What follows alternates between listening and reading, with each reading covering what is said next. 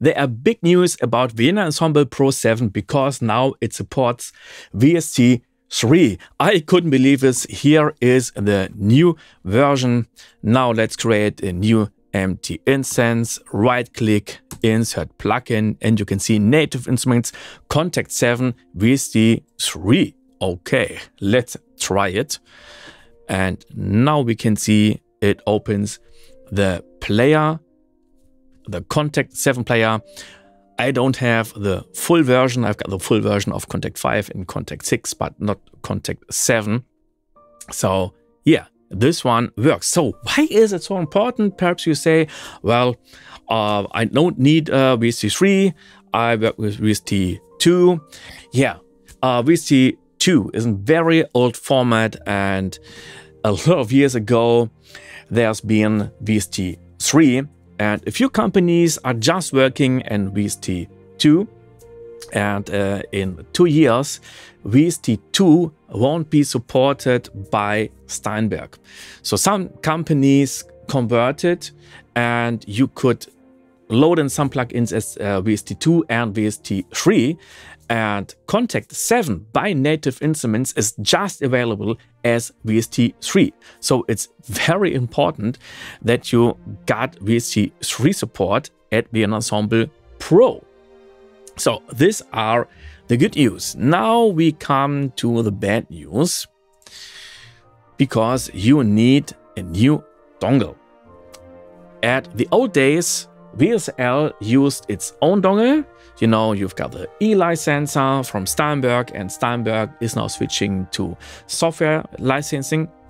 Then we've got the dongle by VSL, and now VSL is switching to iLok. Here we have a look at the price. Pays iLok 3 USB-A, 49 euro. And we've got the USB-C version, 65 euro. You can use the iLok Cloud, so your computer has to be online, and I prefer to have the hardware dongle. Okay, and it goes on, because in the old days I just could open my Vienna Ensemble Pro and then check updates, and it said, well, okay, here's a new update.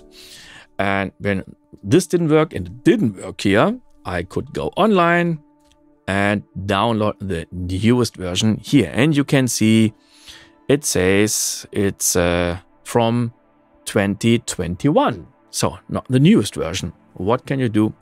Well, there are a lot of videos in English, and we've got another site at Vienna Ensemble. We've got at VSL. Here we've got FAQ, transition to iLok. Here's a great video. So if you don't have an iLok account, create a free iLok account. Then log into your VSL account and register your iLok user ID with us. That's very easy too. And then you can see you are online, and then there is this green deposit button. And this one transfers all your licenses from VSL to your iLok.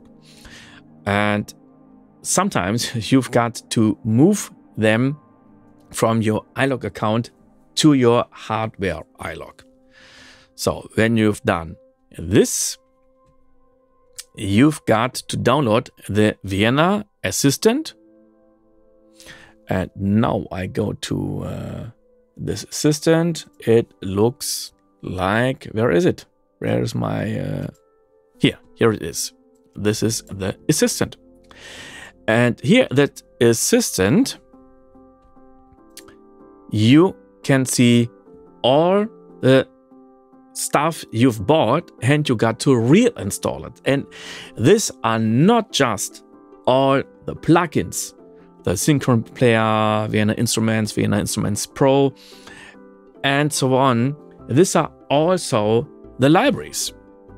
So let's have a look. Here you can see these are my libraries, and here you can see Epic Orchestra. This has been the old one, and here's Epic Orchestra 1 iLog and Epic Orchestra 2. And you can see the Dimension Brass, the old version from 2019, and here is Dimension Brass iLog. So you've got to download all of your libraries. So, and what's very interesting, right click here and we can see nearly 13 gigabyte is the old version, the new version 20 or 21 gigabyte. So I don't know why it's nearly twice. So now I can delete Epic Orchestra. I don't need it anymore. I guess I can delete the old Dimension Brass. We had this free Fujara flute, and yeah, I